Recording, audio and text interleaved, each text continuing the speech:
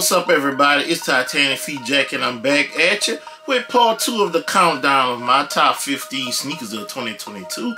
But before we continue the countdown, I need a couple things from you. I need you guys to hit that like button on the video. Also, leave a comment in the comment section. Let me know your thoughts on today's video and the countdown thus far.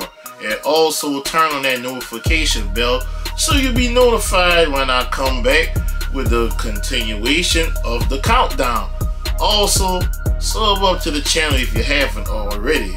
Now, we had some great sneakers that were revealed with sneakers 15 through 11. Today we're going to pick up where we left off and start with number 10. The number 10 sneaker is a collab. It's a collab with Jordan Brand and one of the hottest music producers in the game today. I'm talking about none other than, yes, it's the Jordan 5 DJ Khaled, We the Best, in the Crimson Bliss colorway. Very premium, very good materials on the sneaker. The leather is nice, soft. You can see underneath the Jordan Jumpman. On the back of the sneaker, we got We the Best. And the tongue is reflective, 3M. And you know, keep going on the sneaker. There was another colorway that came out that released their Tier 0 stores in the Sail colorway, which was another popular sneaker out of the two. A lot of people like the Sail colorway.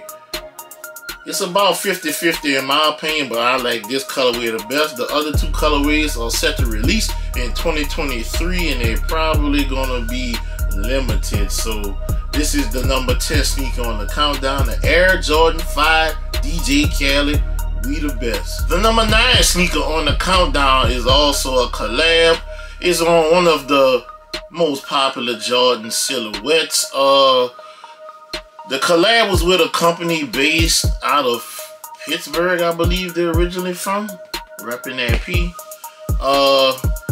In order to purchase the shoe, they did a contest. They wanted you to go on Instagram, post a video stating what are your concerns or what concerns you the most in your community, and you were to tag them and a local representative, I believe, in order to purchase the sneaker.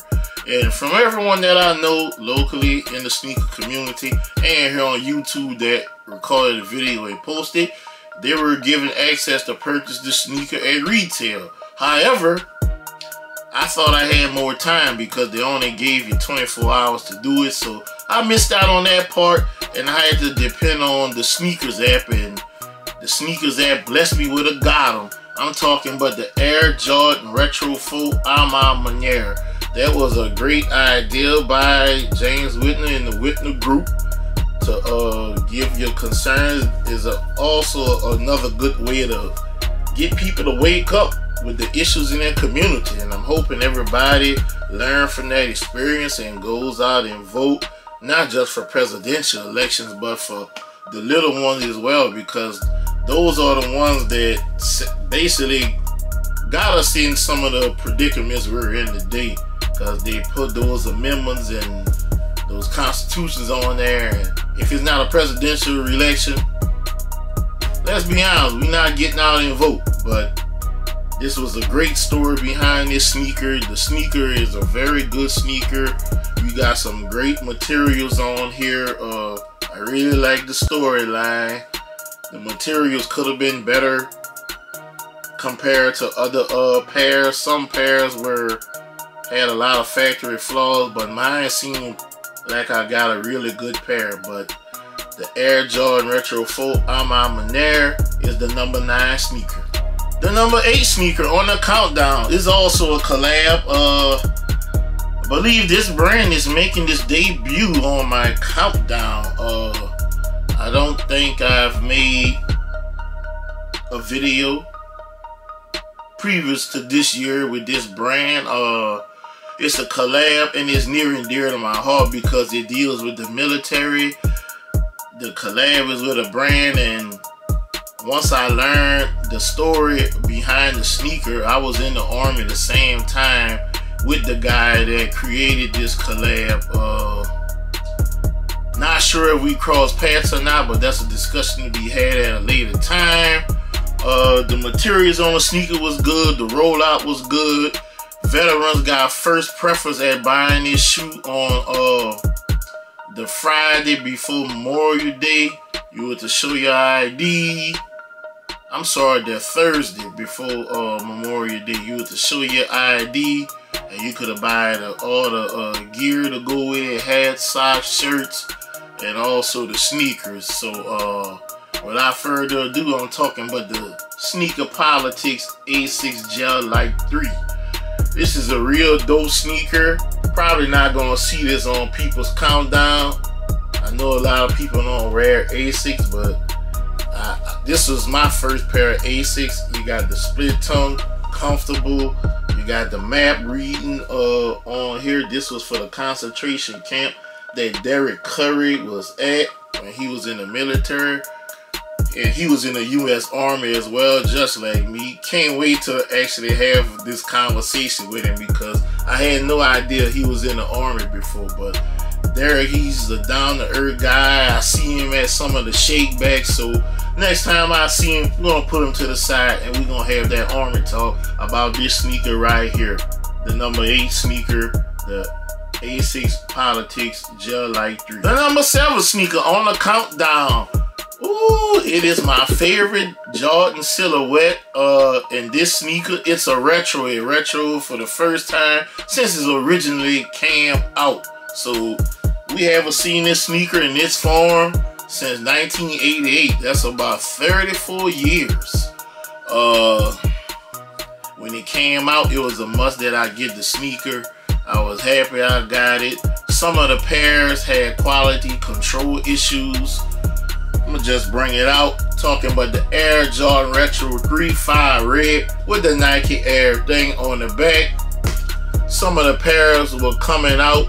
I actually had a pair that I had purchased online from that was, well, I don't want to say the store name, but the letters was all in the gray cement back here, and very disappointed in that. But I managed to get me another pair from I think Uncle Billy Goat. Yeah, because the prices on these are not bad on the resale market. So I was able to get me another pair on the Air Jordan Retro 3.5 red. Come with that hang tag.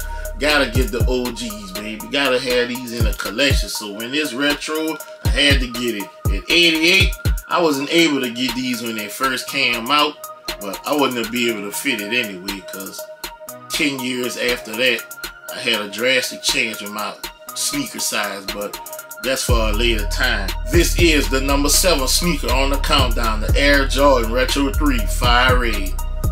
The number 6 sneaker on the countdown is a very special sneaker to me personally. This sneaker is a tribute to someone that means a lot to me, to people of color. The silhouette is very popular right now. I love the colors of the sneaker. I love the message behind the sneaker. And it's never,